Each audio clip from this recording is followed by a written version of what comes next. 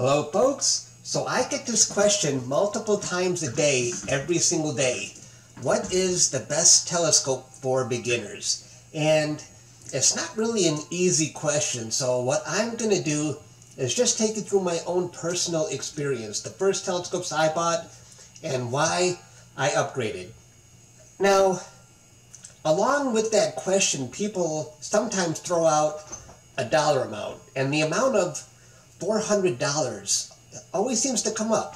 And I find that interesting because it seems like it's always that amount. That's the limit. I don't know if that's just the average payroll for some people, or I don't really know why that $400 mark keeps coming up. But I'll cover that too. And just a few hours ago, somebody asked me, well, what's the best scope for visual and taking pictures? And money's not really a problem. And I'll tell you what I told that person. And just so you know, I am not affiliated with any brand. I have no skin in the game. I make no money off of this, so it doesn't matter to me what you buy. I don't benefit at all from it.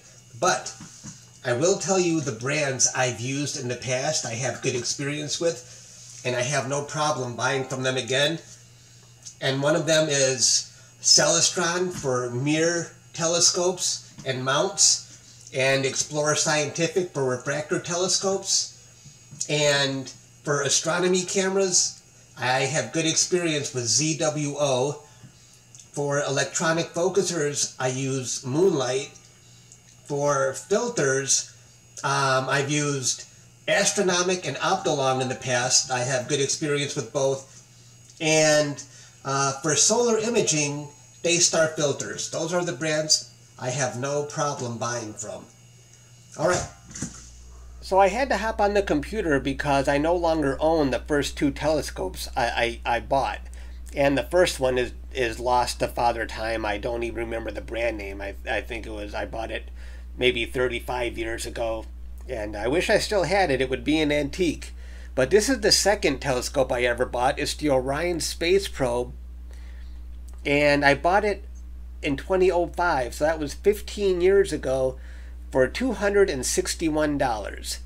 And so the price hasn't really gone up that much. I'm looking at OPT. This is the website I usually go to when I want to buy astro equipment. This is the place I look to first. I'm not affiliated with them, so it doesn't matter to me if you go here, but I know a lot of these guys on Instagram. I talk to them and I trust them, so you won't have any problem buying from this website. And they've got a phone number where you can call if you need to have additional questions. So definitely come here first. And if you do come here, tell them that Chuck sent you, and they'll give you 50%. No, they won't give you 50% off. I'm just kidding. Don't tell them that. In fact, don't even mention my name. They'll probably penalize you. But here's the specs, by the way. And you can see what this scope can do. It can look at the moon, it can look at the planets. You'll see the belts going across Jupiter. You will see the rings of Saturn. I remember all that, and the focus held pretty good. I never had a problem with the focus. It was a good scope. And the only reason, well, it falls within that $400 range that people talk about, but the main reason I upgraded is it didn't have a motorized mount. Objects move across the sky from east to west pretty quickly, and you will constantly be adjusting where the telescope is pointing just to keep up with the object you're trying to see. So if you're a beginner, you want to make things easy on yourself, and if you can afford to go with a setup that has a motorized mount, that is absolutely the thing to do. As a beginner, you will be penalizing yourself if you don't do that. If you can afford the motorized mount, I would go that way. I think you can still get one within that $400 range. So, and that's why I upgraded. And let me take you to the next telescope I bought. Okay, so here is the third telescope and setup I ever owned. It's the Nexstar 8SC made by Celestron, and it's way beyond that $400 price range, but I just wanted to show you the third setup I ever owned, and I'm going to go back to that $400 range and see what we can find that's motorized. And the sole reason I bought this was because it was motorized. It could keep up with the objects I was looking at, and it was so awesome. Let me tell you, I remember this day like it was yesterday. I pointed this scope at Jupiter, and Jupiter stayed dead center. I didn't have to adjust anything. It was like I had entered into the modern age. In fact, I remember I went inside the house. I came back out a half hour later, and Jupiter was still in my field of view. It was off to the side, but it was still there, and I was so excited. I texted my nephew, "Jupiter is still there." It was just an amazing experience that I no longer had to manually keep adjusting the mount to keep up with it.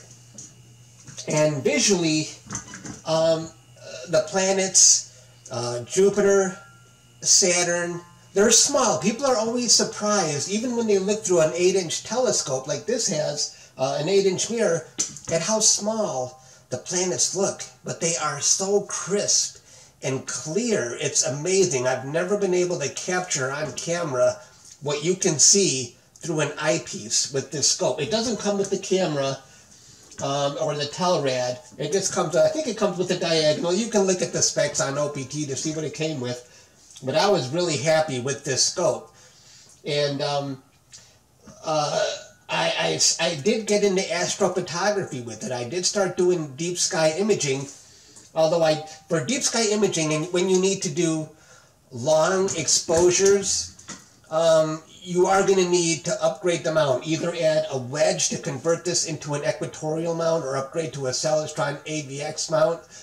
For planets, it's fine the way it is. But for deep sky astrophotography, you will need to upgrade, because you're probably going to want to take multi-minute exposures, and you'll have trouble with this kind of setup going beyond 18 seconds or so because of field rotation. That's another topic. So, but you can do it. And the only problem with this telescope for deep sky is the stars may look round in the center, but the farther you go away from the center, the stars, they start to lose their shape. They call it coma, and I've seen that myself with this. And what I would say to that is, who cares, right? You just want to take some cool deep sky photos. And when you start worrying about things being perfect, you know what's going to happen? You're going to want to spend more money on a mount. You're going to want to buy a better telescope, a better camera, better filters. It's fun to get new stuff, but this hobby will take your last dime. It's too late for me. I've gone down that path, but save yourself. Don't worry about perfection. Just have fun and take some cool pictures with it if that's what you want to do. Or for visually, it's fine the way it is. Alright, so that was my third scope. Now, let's go look for a scope for $400 or less.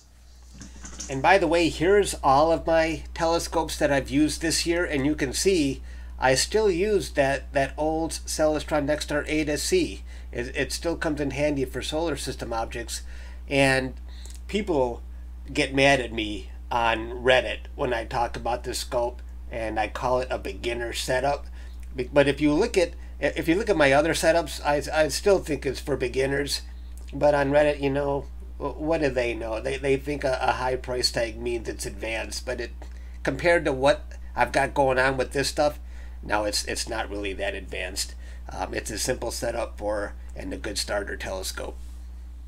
Well, it does exist, a motorized telescope for under $400. I found the Celestron 114 LCM for $348. I might be looking at that one if I were a beginner, wanted a motorized setup. And Celestron also has another one, the Celestron Nexstar 130 SLT, but that goes up to $500. I noticed the telescope is slightly bigger.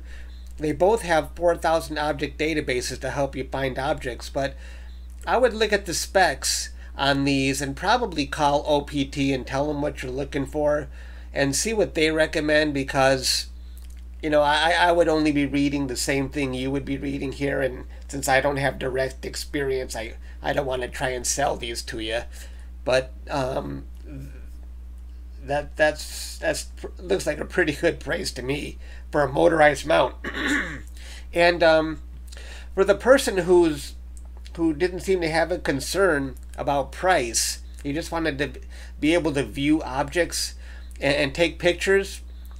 All I did is I just typed. My reply was, check out the Celestron Edge HD 8-inch, and he said, okay, thanks. You know, sometimes I wish I was an affiliate, because if it's that easy to recommend stuff, maybe I could have had a quick sale and made a commission. But the only problem is I didn't get into detail, and he didn't ask me for any detail. So I hope he knows to get an equatorial mount with it, because I just saw this. I just saw this one, and it didn't come with an equatorial mount. This version is an Alt-Az mount, and so he wouldn't be able to really do long exposures with this one. So I hope he asks more questions to wherever he's going to buy from. So, well, that's all I got, folks. I don't know if you found this useful or not. You can ask more questions in the comments, and for anybody else who has experience, please leave comments, so and help out beginners. All right, I'll see you later. Hello, folks. So this is a different kind of video for me. I get this... Motherfucker. Hello, folks. So today... Hello, folks. So today I'm going to do something different. I get this... What I'm going to do is just tell you my own personal experience and the first telescopes, blah, blah, blah, blah, blah, blah, blah, blah. All I know is my own experience, and I think, So today I'm going to do something different. I get this question multiple times a day, every single day. What is the best telescope for a beginner? So I'm finally going to make a video for it.